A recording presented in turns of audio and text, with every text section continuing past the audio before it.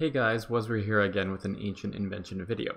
Today's video is going to be focused on perking out your gear with the new Ancient Invention gizmos.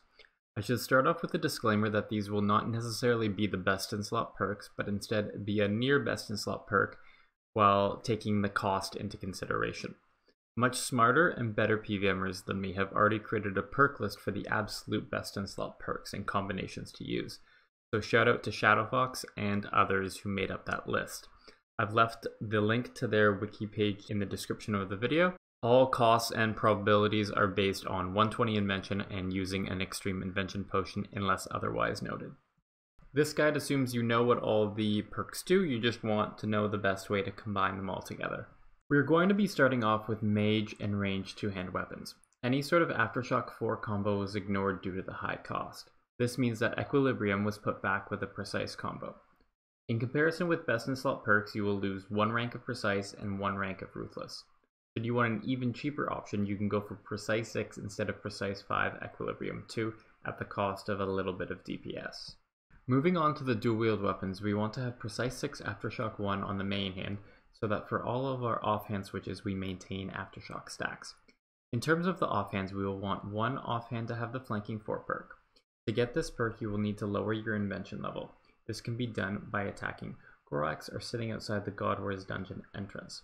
The ideal level is 52 with an 81.56% chance. Lunging is a relatively niche perk for mage range, as when you can walk the boss is better to not have the perk, and when you are in group bosses you don't want to stack bleeds on top of each other. But if you want a lunging 4 switch, this is how you get it.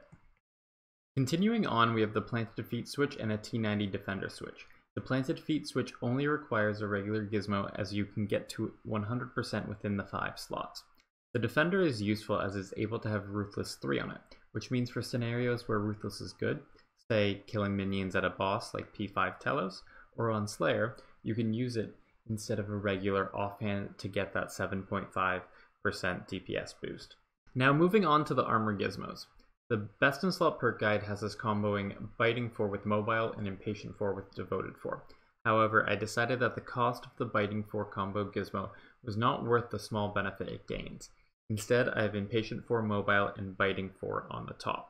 The downside to not comboing Biting 4 with Mobile is that we will use the 4th perk slot on Enhanced Devoted 4, losing out on a potential other perk like Invigorating 4.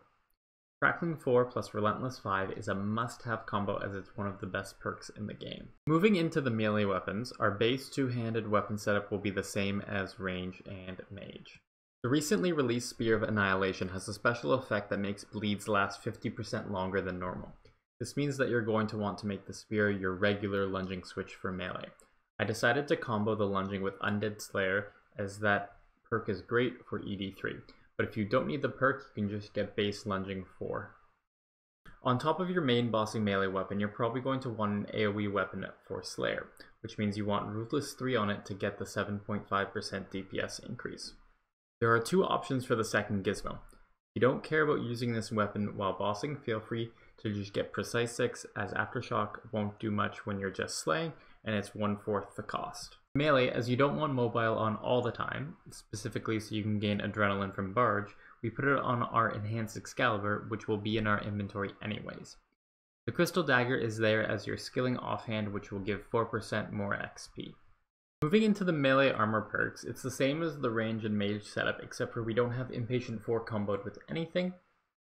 There will be some niche perks like Undead Slayer, Dragon Slayer, or Demon Slayer that you could try to fit in there if you wanted to, but I felt they weren't worth the cost. And the melee bottoms are identical to the Range and Mage bottoms. For shields, we have our T90 shields, which will have Turtling 4 on it in order to have a longer barricade. With the Ranch Out of Time perk and this perk, your cade can last almost 20 seconds. The Spirit shields, which will be used for high damage attacks, have prioritized Lucky instead of Absorbative. The other option is Absorbative 4, which provides more damage soaking on average, but doesn't reduce the damage to 0 like Lucky does. Moving into Slayer, we have Crackling 4 and Relentless 5 as a must-have perk on the top, and then the second perk can kind of be whatever you want, but I found that Undead Slayer Mobile provided me the best result. Due to the rarity of Scavenging 4, I like to have Hybrid Slayer bottoms on, so I don't need to get Scavenging 4 for each of the styles, and because I'll be using this on Slayer, I decided to put the second gizmo as Genocidal Demon Slayer to always get that boost while on Slayer. Moving into the skilling portion of this guide, we are going to be going for Pyromaniac 6 and Rapid 2 and Tinker 4, as that's the highest combination of all of them you can get. However, if you don't want to spend the extra time going for Pyromaniac 6 Rapid 2, Pyromaniac 5 Rapid 2 is a good alternative, as you only lose out on 0.1% chance to empty your inventory. Similar thing for smithing, we want to make sure we get Tinker 4 on our hammer, and if you're not going to be AFKing smithing, make sure you get Rapid 4, as it drastically increases your XP per hour at the cost of AFKness. For the main gathering skills, you're going to want a very standard setup of Honed 6 and Furnace 4, with the only exception being going for Fortune 3, Imp Sold 2 or 3 if you are planning on making money with the skill. So for example, if you're doing Crystal Urchins with fishing, then you'd put Furnace on, but if you're at Sailfish, you would put Fortune 3, Imp Sold 2 or 3 on. And finally, we have the newest skill, Archaeology, which is essentially just the inverse of what we just had with the other gathering skills. As a standard, you're going to want Fortune 3 and Imp Sold 3 due to the massive porter cost, but if you happen to be someone who wants to spend a lot of money to increase your XP per hour, make sure to get Furnace 4, Fortune 3 instead. And that's going to do it for today's guide on Ancient Invention and the perks associated with it. If you liked the video, feel free to like it. If you enjoyed the video and want more of this similar content, subscribe.